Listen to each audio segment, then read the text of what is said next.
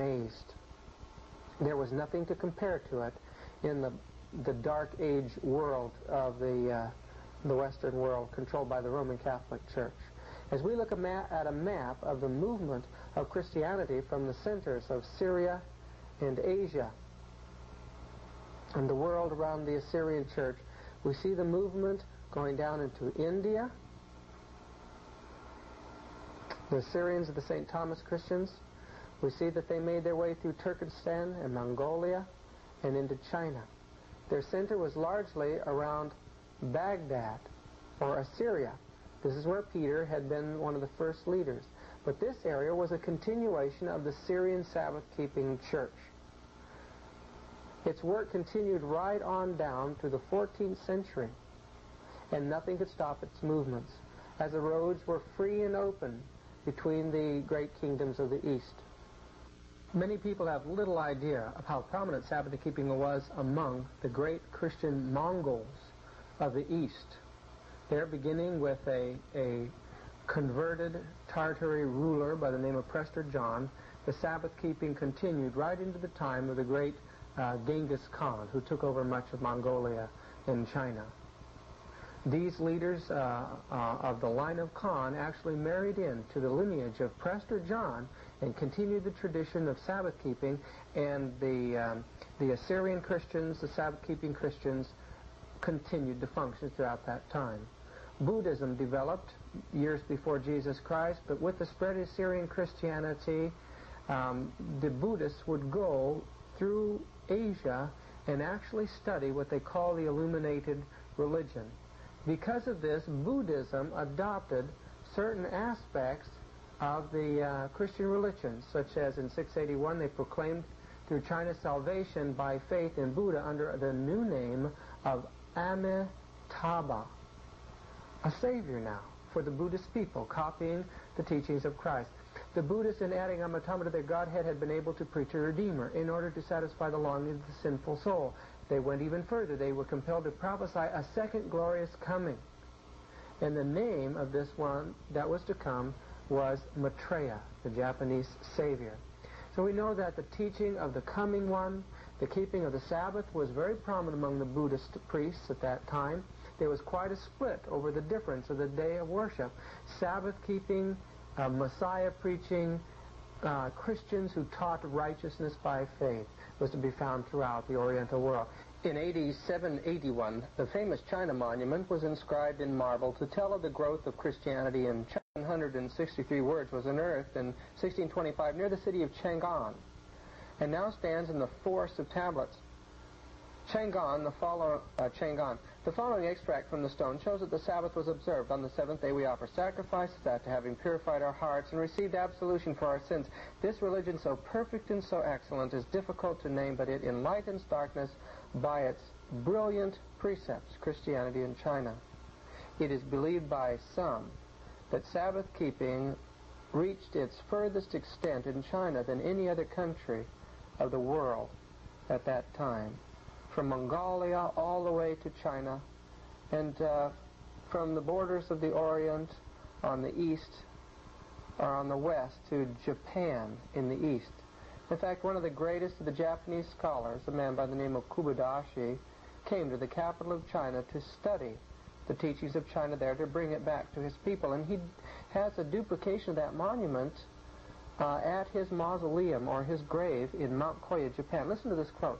The church monument on stone on the summit of Mount Koya, Japan, is a replica of the famous stone unearthed in Chang'an, China's capital, about 1625, and it is the oriental key to the halls of the Christian past in the Orient. In these halls, the modern world may walk and see again the vast work which the Church of the East did in celestial empire. The stories engraved there present Bible facts touching patriarchs, prophets, Christ, and the apostles. The Chinese Christian leaders whose names were engraved by the chisel resided in the spacious Bible training center only a short distance from the Buddhist temple in China in which Kubodashi dwelt. Christian evangelists came to China to bring the spiritual light and civilization to the West. Kubodashi came to China to bring back from her to Japan the best civilization which she had. This Kubodashi is still seen today as one of Japan's greatest intellectual heroes. While the teachings were spreading throughout the East, they were also spreading throughout the West in the early years of Christianity. We know from Paul's evangelization of the Roman Empire, and especially those of the Gauls, or the Celtic people, that Christianity was solidly entrenched in the far western reaches of the Roman Empire. It was kept throughout Spain. It was kept throughout France. And Ireland and the United Kingdom of Britain, or the Kingdom of Britain and Scotland, was a center of Sabbath-keeping for centuries, in fact, clear down to the 13th century. In northwestern Spain, we find that the tradition has it that the brother of Jesus, or St. James, was a patriarch and the evangelist of that part of the world. Canon 26 of the Council of Elvira reveals that the Church of Spain at that time kept Saturday, the seventh day. Now, this is in the 4th century. As to fasting every Sabbath, they resolved that the error was to be corrected. This resolution of the Council is in direct opposition to the policy of the Church of Rome, that it had inaugurated, that of commanding the Sabbath as a day of fast in order to humiliate it. So while Spain was in opposition to Rome, we know that the eastern part of Europe also was a Sabbath-keeping organization. You see, the Goths, the great northern tribes, had sacked Rome before Christ was born. These primitive and godless pagans were evangelized by one of the early Christians in the 4th century by the name of Alphifus. Alphifus followed the Celtic Christian church from Ireland, the teaching of the Apostolic Church. Alphifus, while in captivity to these people, formed an alphabet for his conquerors. In addition to that, wrote up their first book for them. The first book of the Goths was the Bible. And the Goths were converted to Christianity, became one of the great Christian nations of antiquity. Another great empire was that of the Celtic people. This extended all the way across northern Europe, from the British Isles clear across into Asia.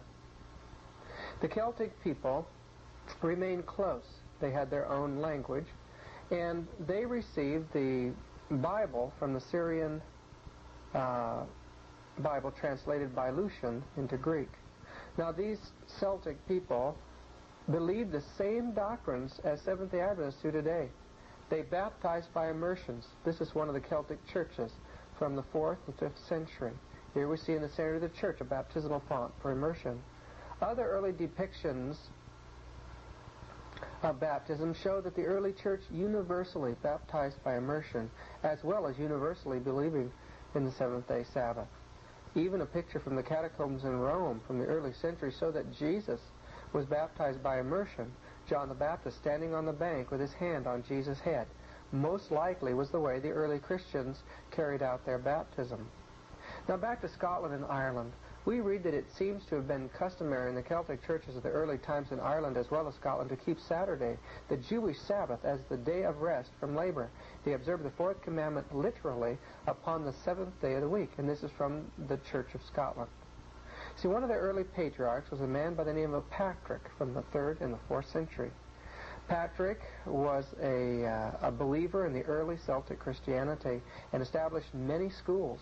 He became such an important part of the religious culture of those islands, even down to the 12th century, that he was sainted by the Catholic Church, who couldn't remove his memory from the people. But he had no connection with the Church of the Rome whatsoever.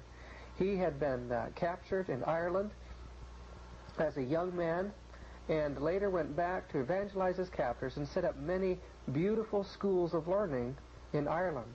It's from these schools and from the schools in Scotland that the ancient Book of Kells was written. These people copied manuscripts by the hundreds and hundreds and are known today for the illuminated manuscripts were written by a church who kept the Sabbath and had no connection with Rome.